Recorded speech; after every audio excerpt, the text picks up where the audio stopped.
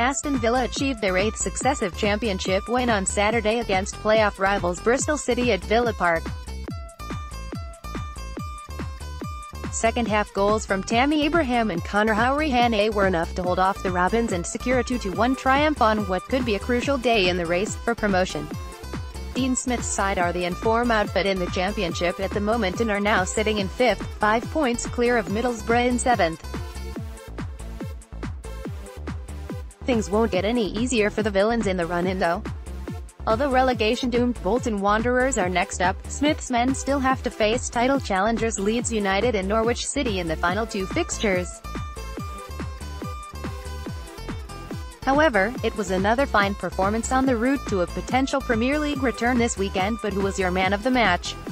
We asked you to vote for your top performers in a duel following full-time, and now it's time to look at the results.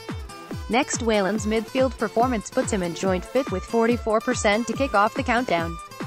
Previous next to Ansby is slowly becoming a fan favorite amongst those in the hole, and following his return from injury and also earned 44% of your votes. Previous next Yedinak edges those two into 4th with 46% of the vote after another controlled display alongside Ansby as a centre-back. Previous next Hourihane ultimately netted the winner in this one and starts the top 3 with 68% of the vote.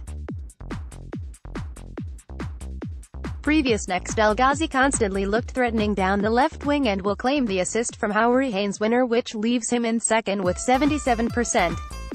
Previous next your man of the match is John McGinn with 82% of the vote.